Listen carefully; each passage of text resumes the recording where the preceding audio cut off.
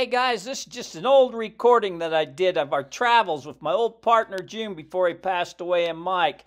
Traveling on an adventure we was going to, but this was talking about some other adventures that we'd like to go on and talking about some things that we knew about. Some columns carved in a cliff wall, and about some gold up the Yellowstone River, and what looked like to be an old Viking sword that was found up the Yellowstone River in the Utah Uinta Mountains. I hope you enjoy this.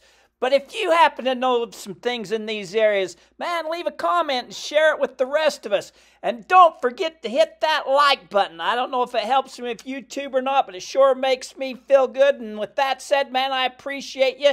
And here's our road trip. Tell me the story about it. Well, you know, I was the pilot that took those aerial GPR shots of those maps that I give June there.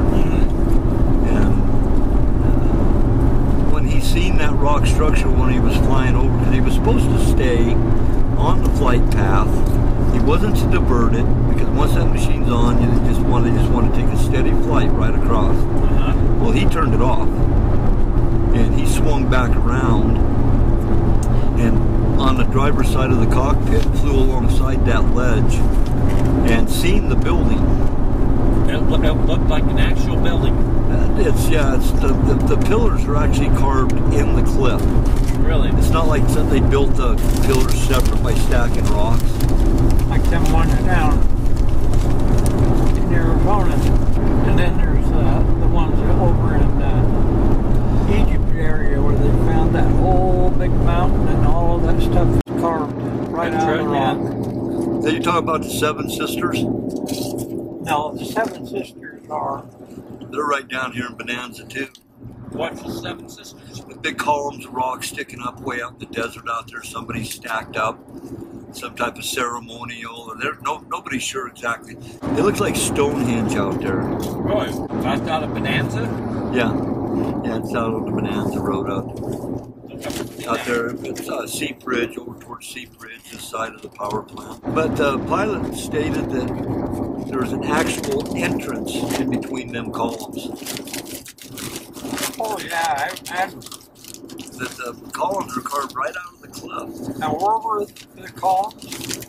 Huh? Where were the columns? They're right in front of the ledge. They're actually in the ledge. They're carved. The pilot said they're carved right in the ledge. What are they on that? What line? It would be a west-facing ledge. That shows on that copper map. Oh, this could be that temple. That's because it's saying.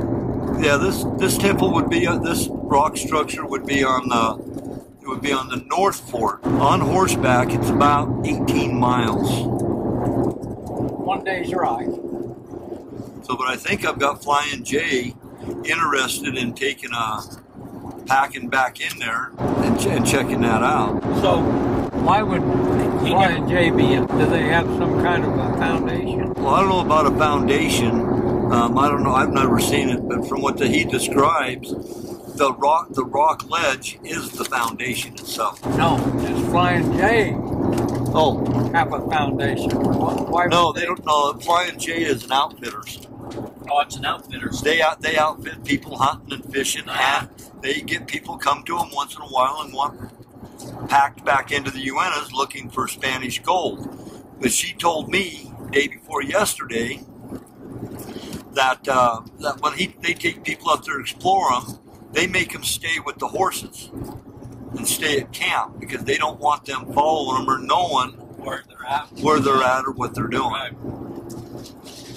And I told her, well, I says, I'm not quite like that. I said, if you guys outfit back in there and we find this rock structure, we ought to actually do a documentary on it. Some type of personal documentary, videotape it. So if there is anything in there, it's not taken out of context. So how, you got the story from, how do you know the area it's at? How do you know? Because of the map, the GPR coordinate on the map, and the pilot. You talked to the pilot? Yeah, I talked to him. You seen that? Yeah. Yeah, he's old. And like I say, he might even be dead now. Oh. I've had these maps for a while. I just haven't had the means or the capital. Yeah. You know, because it takes money. It's an incredible amount of money to go out there and do things like that. Even for me living in Duchesne, now I can take a four-wheeler and I can get up on Dry Ridge and I can get right on the old Spanish Trail right behind Big Dog Lake. And on the shaft, it's about a 2.5 hour hike to the shaft. But if a guy got with the program, and I'm older now, I have to stop every once in a while and take a break. Yeah. And I'm probably, just to get to where that shaft is, I'm 10 breaks. You know? To get across from East Basin up there, if you were to hike that. So this guy had him on his map. He was going to go there and check it out. He never made it, or he did, or is this where he got? Well, where he fell and died. Yeah, I don't know if he ever went to any of these locations that were on these maps. I know that he actually worked for a government agency that went around the country and around the world, taking these fixed wing GPR shots. Now, as far as him getting out exploring, he never did tell me that he ever went to any of these places, but he did tell some folks about where some of this stuff was.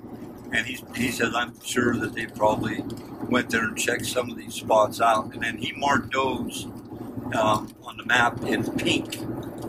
That said that somebody's already went there and looked at that. Oh, yeah?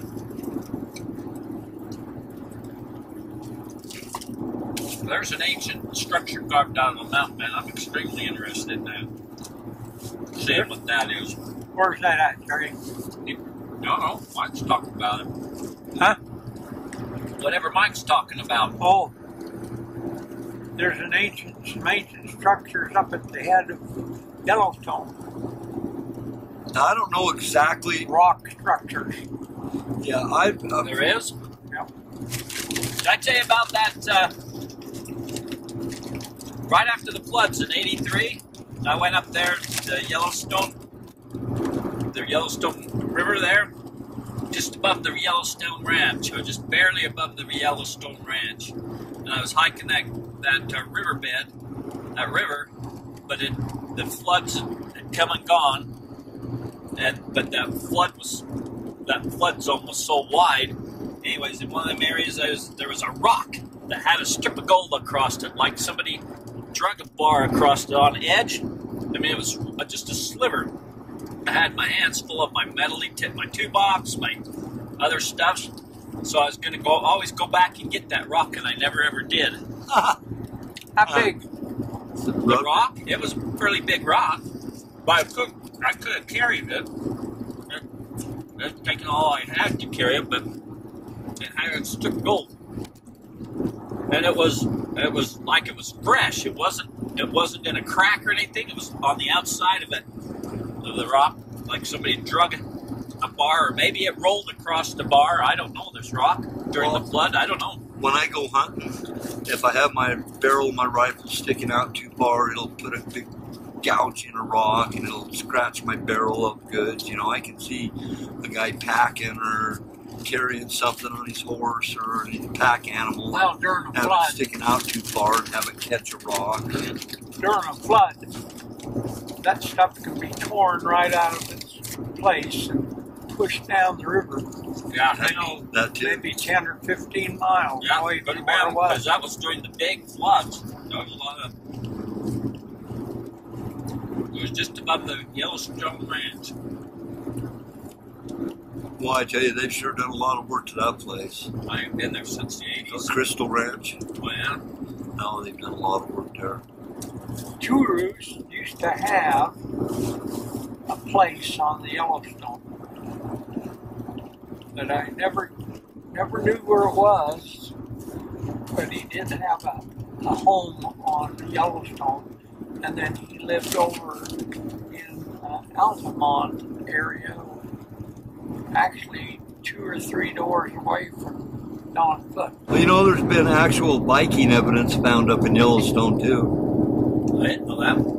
Yeah, there's a sword, a Viking sword. Crazy Mike over here in Roosevelt. He used to keep it under his Rottweiler's doghouse, and then he sold it.